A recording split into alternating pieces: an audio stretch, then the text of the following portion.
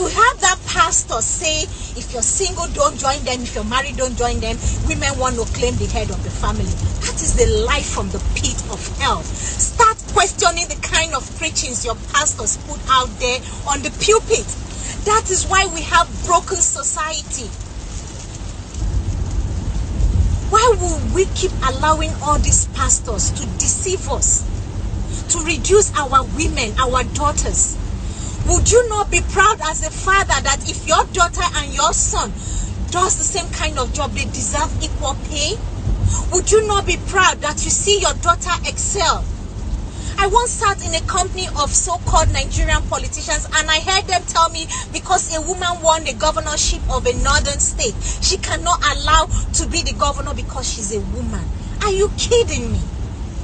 And to hear a man of God reduce feminism, which simply means if I do the same job as you, give me the equal pay.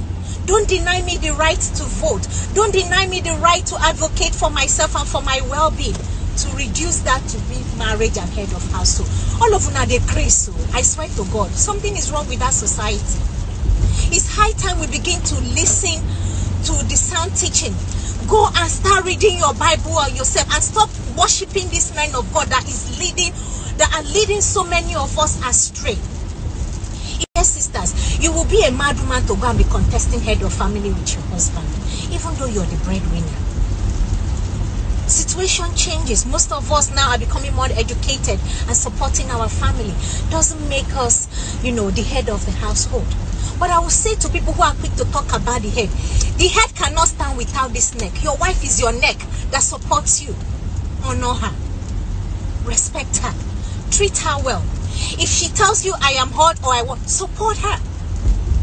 You cannot love a woman the right way and not watch that woman honor you and respect you as the church did you. It's a two-way street. So if you think me questioning Pastor Debo, you're asking, I thought he had something else that is insulting to you. You are mad. You're sick and you're part of the problem. So I say again, Pastor Bamiloye, most of us grew up watching him and we thought he was an intelligent man as we all saw him. It's high time most of them begin. We're quick to say women be submissive. How many Nigerian men today love their wives like the Bible said or instructed them to? Yet all the preachings we see from these so-called men of God is always about women and how to subjugate women. I have never seen any of them preach, men, love your wife, respect your wife, treat your wife right. Your wife is your helpmate. You provide. A woman raises a family. A man provides for the family.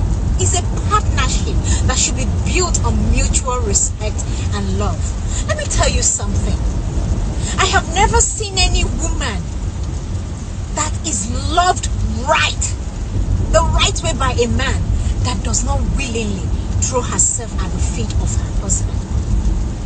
We come from a very repressive call. As you're empowering your son, empower your daughter. As you're empowering your daughter, empower your son. And the world will be a better place. So like I said again, I used to think Pastor Bamiloye, watching him as a child, had so much wisdom. But I'm stunned seeing the kind of things he's spewing out there. And some of you question why we question or have the audacity to question or counter his narrative and find it insulting. No! The pulpit is a powerful place where most of them spread or spew their false prophecies. Question it.